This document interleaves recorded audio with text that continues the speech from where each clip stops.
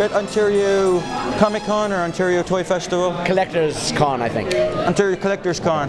My minions don't frickin' tell me these things, okay? With voice actor Ron Rubin. Hello. Hello. One of your most famous voices has been a cat. Yes, I played, among others, Artemis, who was the white cat in Sailor Moon, and it's, I think, the 20th anniversary for that, and so we've been doing a lot of Comic-Cons, anime shows around North America doing that, so that has a fairly large fan base of feline-friendly lovers. Feline-friendly, so does anyone ever dress up like Artemis? Oh yeah, and a lot of people dress up as Artemis, and I was doing one, and a fellow had a tattoo of Artemis, which was interesting. People dress up and have stuffed animals and have body piercings and ink showing their love of Artemis. It's got quite a frenzied and loyal following. Yes. Wow. How was your first reaction when you saw your first cosplayer as Artemis?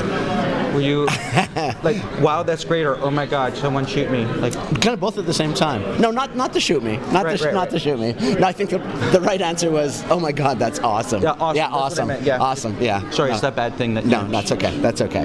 Yeah, but that was an ADR show. That was obviously, that was from Japan, and so kind of normally when you voice cartoons, you lay down the voice track first and create the characters. Whereas for anime, the mouth movements or the what do cats have? They have mouths. Yes, they do. Movements are there. So we it's a different format as far as voicing it. But now I'm getting onto a completely different topic. But yes, Artemis is a big favorite character of mine.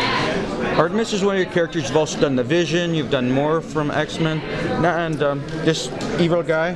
The evil Dr. Badvibes from C.O.P.S. Like you already. Yes. Awesome. There you go. And X-Men was cool. I played Morph, whose metamorphosis powers allowed him to change and morph into anything and anyone. So I got to do a lot of different kind of impressions and become all sorts of different people. And he was killed off at the first season, and then there was a fan uproar, and so they had the evil Mr. Sinister implant an evil brain in him.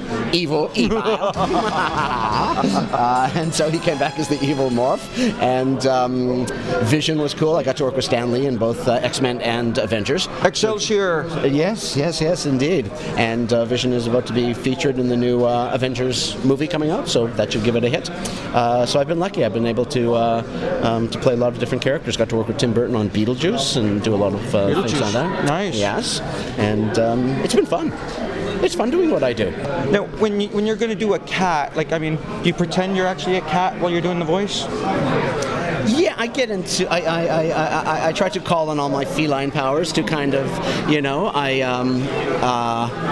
was going to say something that I won't.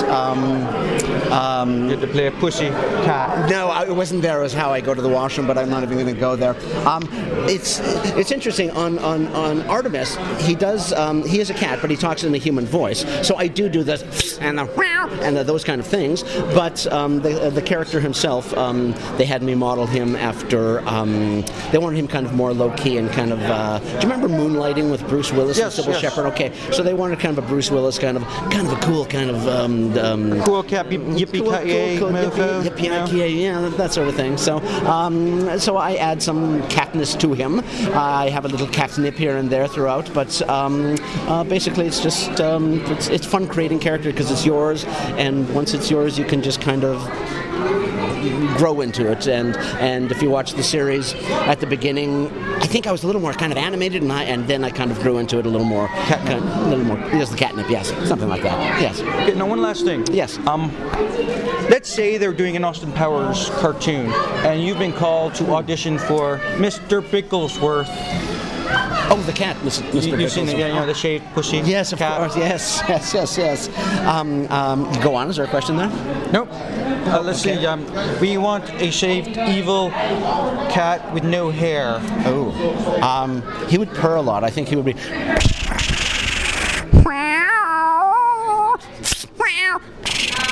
That's about it. Okay, that's my Mr. Bigglesworth. I don't know. Thank you. Thank you very much. Thank you so much. Ron Rubin, everybody. Thank you.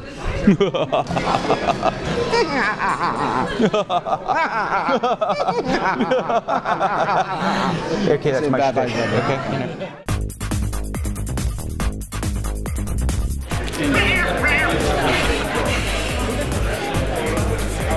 Tell